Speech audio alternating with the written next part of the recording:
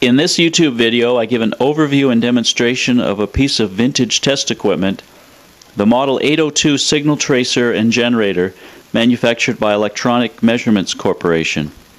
Signal tracers are a type of electronic test equipment used for radio and amplifier servicing. When using a signal tracer, the service person would trace a signal from the antenna through each stage of the radio in turn until reaching the speaker, or in the case of an inoperative radio, the faulty stage. The other common method of diagnosing radio faults was to use a signal generator to inject signals, starting with the final audio stage and working back to the antenna until the fault was found. Signal tracers tended to be lower cost devices than signal generators, but by the 1960s, signal generators were preferred as the instrument to use for troubleshooting, in part because they were also needed for alignment of RF and IF radio stages. Some signal tracers, such as the EMC 802 described here, provided some signal generator capabilities in an effort to make them more useful and attractive as a piece of test equipment. Starting from the 1930s and into the 1960s, a number of companies made signal tracers, including Heathkit. Electronic Measurements Corporation, or EMC, was a manufacturer of test equipment, including tube testers. They were in business at least as far back as 1946, and were still making a tube tester in kit form in 1973. They were based in New York City.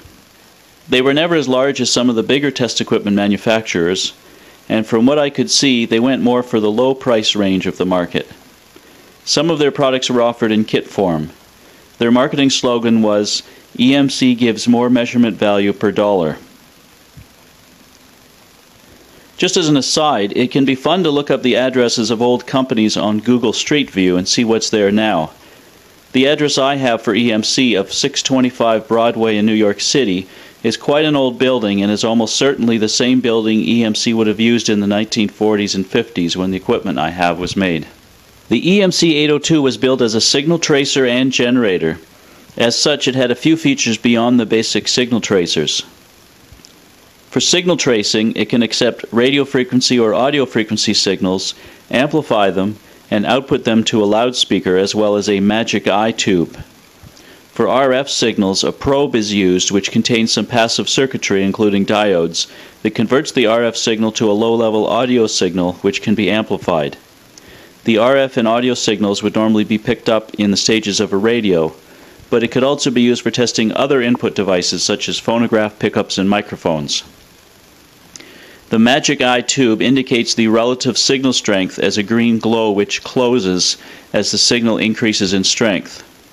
A jack on the front also allows an oscilloscope or vacuum tube voltmeter to monitor the signal being amplified.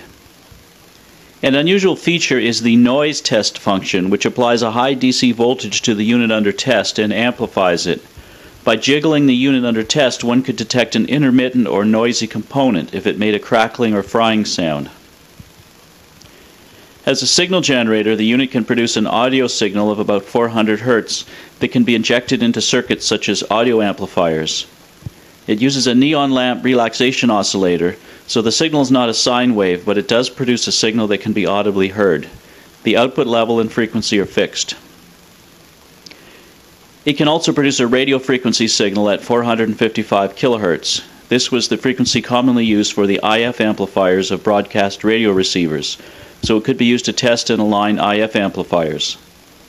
The output is modulated by the same 400 Hz audio generator, and the output level can be controlled. The 455 kHz output is fixed in frequency.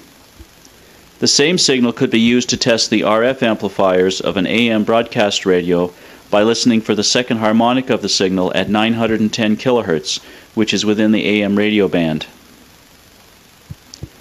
The speaker built into the unit can be directly accessed and used as a known good speaker to test a radio under test that may have a faulty speaker.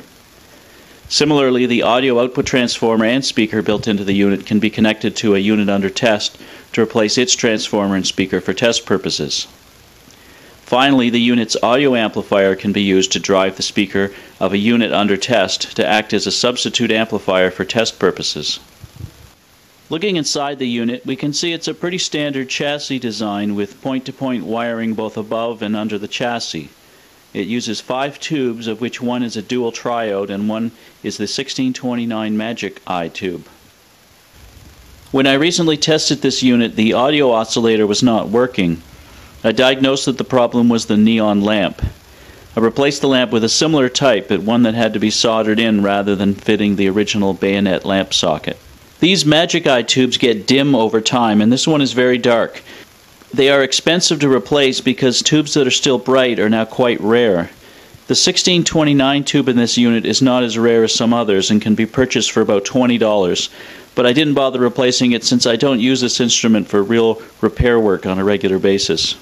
The unit does use a power transformer, but it's not grounded, and the 0.01 microfarad capacitor across the AC line allows enough current to flow to ground to get a tingle, so it's best if it's grounded when in use.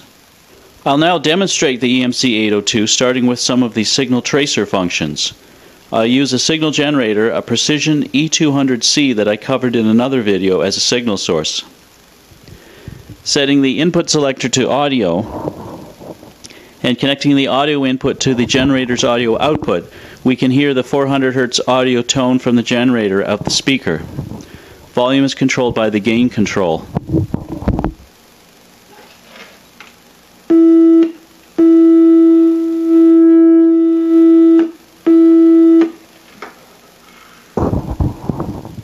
This mode would be used to trace audio through the audio sections of a radio receiver or amplifier.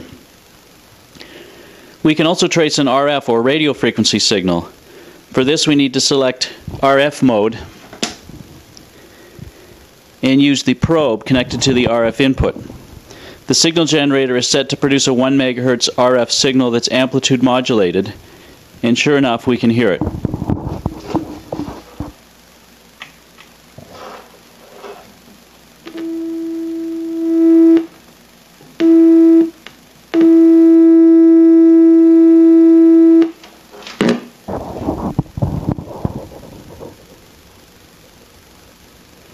This mode would be used to trace a signal through the RF and IF stages of a radio. The Magic Eye tube would also indicate signal strength, but this tube is so dim that you can no longer see it unless you turn off the room lights. With an oscilloscope connected to the VTVM or scope jack, I could also monitor the signal being traced. The final trace mode is the noise test. This mode uses the audio input but applies about 115 volts DC across the unit under test. It's at a low current, but the voltage is enough to feel a shock if you touch it. The idea is that a noisy component will produce noise when jiggled. I can demonstrate it using a potentiometer that's a little noisy. You can hear the noise when the pot is turned.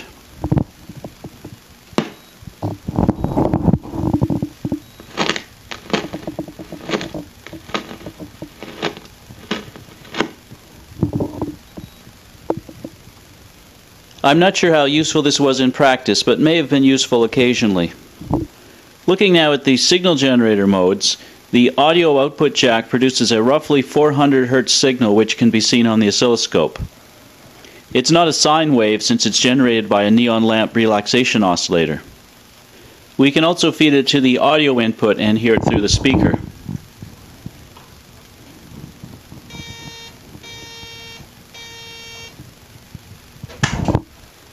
The RF output can be seen on the oscilloscope. As mentioned, this is at a frequency of 455 kHz, which was commonly used for IF amplifier stages, and the 910 kHz harmonic that can be used to test RF input of a radio on the AM broadcast band. It's modulated by the 400 Hz audio signal so you can hear it. There's not much modulation from what I can see, possibly because I had to substitute a different neon lamp in the circuit. There's no facility to change the RF frequency except to calibrate it slightly with a coil inside the unit. The test speaker jack allows the speaker to be used on its own, or the output transformer and speaker. Or the unit's amplifier could be used in place of a radio's audio amplifier using the radio's output transformer and speaker. High voltage, just over 300 volts, is present on the B+ and P jacks when the unit is on. It's not at a high current, but enough to give you quite a jolt if you touched it.